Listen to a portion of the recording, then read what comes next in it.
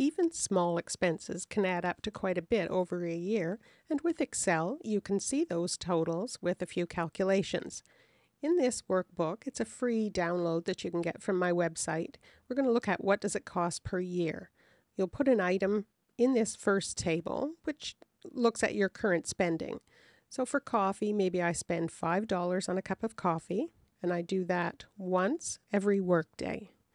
That's 250 cups of coffee over the year, and the annual cost is $1,250. Scenario B is looking at where I could save some money. So in scenario B, the coffee would still be the same, but instead of buying it every working day, I'll buy 2 every work week. That means I'm only buying 100 cups of coffee at a cost of $500, and the difference, so my savings during the year, would be $750. If you download this file, you can customize it a bit. So you'll enter your data on this main sheet called Cost Per Year. There's another sheet called Lists, and in here I've just got the standard number of days per year and weeks and so on. You can customize, though, how many weeks you work and how many days you work each week. So if you're on a 4-day shift, you'd change that to 4.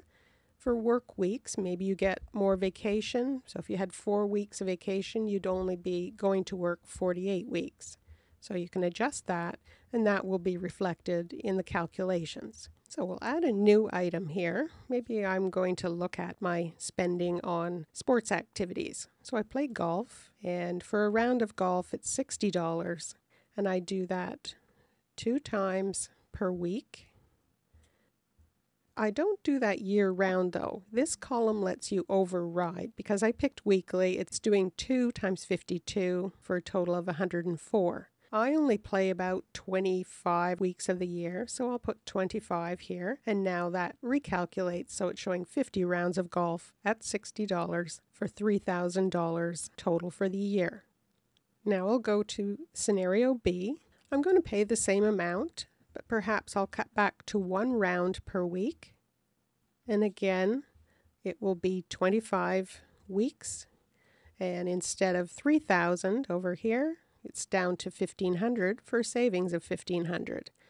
And at the top of the sheet, you can see the grand total. So in this one, I'm spending $4,250. Here we're down to 2,000. And my savings for the year, just with these 2 items cutting back, is $2,250. So you can download this file. This sheet is protected just so you don't accidentally type in any of the formula cells. It's not got a password though, so you just unprotect it and you'd be able to make changes, or you can add more rows if you want to compare more items. For more Excel tips and tutorials, and to download the sample file for this video, please visit my Contextures website at www.contextures.com.